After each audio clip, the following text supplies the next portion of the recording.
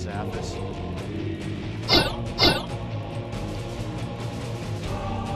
And this is Patrick Burns.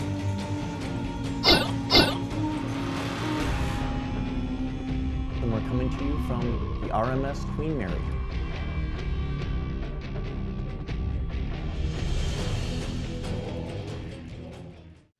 Now, what is the one thing that you look at, and you look at Hans Holzer? I mean, here it is again. You know, it's very controversial from the different perspectives. But what did you really revere about him? What really made you look at some of the things that brought you to the forefront of some of the things that he done, some of the things that he accomplished? He really sold me, John. He has a gigantic book. It's called Ghosts. It's a big black book. It's about that big. And he even jokes, he says, if you drop it on your foot, you become a ghost. It's this gigantic book. It's almost 1,000 pages long. It's a collection of various investigations that he has done over the years, his case studies. He really sold me in just the forward chapter of the book, where he was going into his analogies, what he believed a ghost was, what he believed, the reason he believed that a ghost might actually, a person might cross over and might become a ghost. To him, he believed being a ghost is not a natural state. When you die, you are supposed to cross over into the light, and being caught between this existence and the next existence is kind of a tormented hell, and it's not a natural state for a person's spirit to exist in. And just the way that he explained everything, his analogies of it, just really within lay terms, he really made a very compelling argument to me. Hey, this guy's got some really, really interesting, really good theories here that really just seem to make sense. I mean, who knows if they're true, if they're partially true, if they're completely incorrect. But they just really struck a chord with me. They just really seemed to be very well thought out and very analytical. And which, okay, that's a good thing, because that's the way I've always interpreted them, analytical. Yes. And looking at it, and some of his knowledge, the knowledge base with any of the pioneers that pushed forward and did some of the different things. Because now, you and I have never discussed that, but when you just came up with that analogy, I just sat here and smiled, because that was my analogy of some of his work. Yeah. And it's phenomenal. And you try to understand everybody's different ways and everything. Yeah. Very highly respected in my book. Yes. Now, what was it like growing up with, as the nephew of Ed Warren? Oh. It was an interesting thing. You never knew what to expect. You never knew what was going to happen. And I mean, you would just hear all these stories, holidays and everything, because his mom lived with us. Okay. I mean, I was always like a little kid in a candy store, just waiting to hear these stories. I'll bet.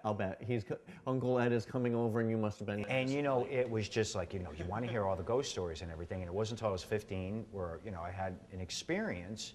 And I still remember saying to my uncle, I said to him, I had an experience, I told Mom about it and everything, and Grandpa was there and everything like that. And he went, yeah? I said, well, I never believed in any of this stuff. He goes, what are you talking about? You never believed in any of this stuff. and I said, I didn't. I said, never experienced it, never had anything happen. Right. I didn't believe in any of it. Yeah. And, it was that intriguing things. But Patrick, what I walked away from, 25 years of being around him and working with him was all the downtime. Yeah. That's what I cherish now. That's what I look at. When he collapsed and he went down, I was very grateful. I was with him that morning before he actually went down, and we just talked, and we were going back and forth. But it was all the downtime, the talking, just going back and forth, and him throwing out questions. Mind games, this man loved to play them. He would play these games and throw these different things and go back and forth, and would put you out on investigations and everything, and wait to see what you would come back with, and he would correct you if you were wrong. Or if he had his quote-unquote way of doing things, you abided by that and you listened to that, and you would just get into, discussions with him, and he would always say, it's this way, it's this way, it's this way. Sure. But I noticed, it was fortunate enough towards, the last few years or anything, like with the EVPs and the psychic photography, he started looking at some of the things a little bit more differently. Right, right. And one thing that I remember, and it's the craziest thing, is back in his day, it was all reel to reel.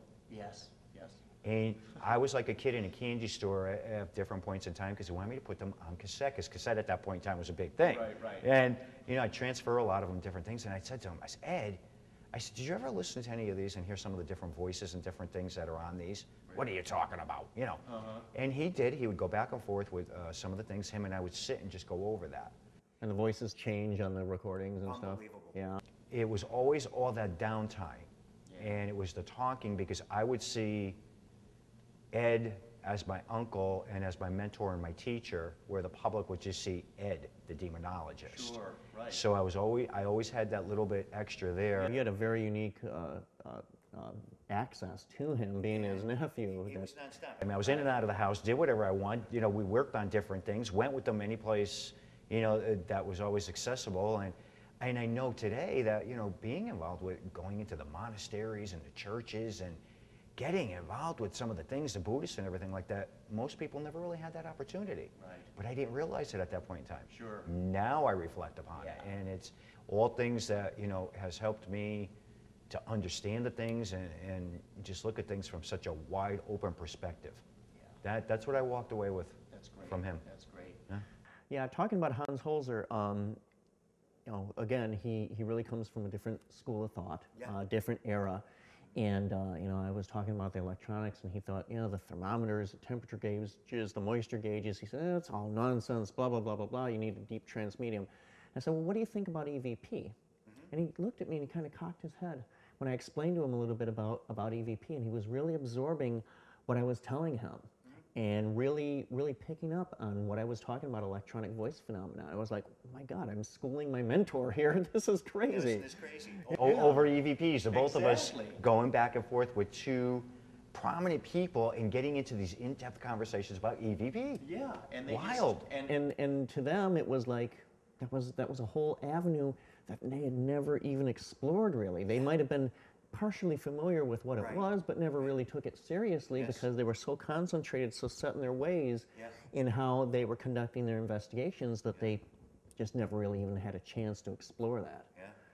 Now, here's another interesting avenue, just talking about that too, because even though we know none of them got along, Ed and they didn't get along or anything like that, but yet even you and I just sitting here talking about another common thread between the both of them. My uncle was a very firm believer in having a psychic and a medium with you on investigations. So here again, you know, you just look at these things. Yeah, maybe they agreed on more things than they disagreed on. It's a possibility. But you just look at that. But the knowledge base of your mentor, my mentor, look at what we've walked away with, and look at what, you know, we're able to bring forth to all the new paranormal investigators, which is phenomenal.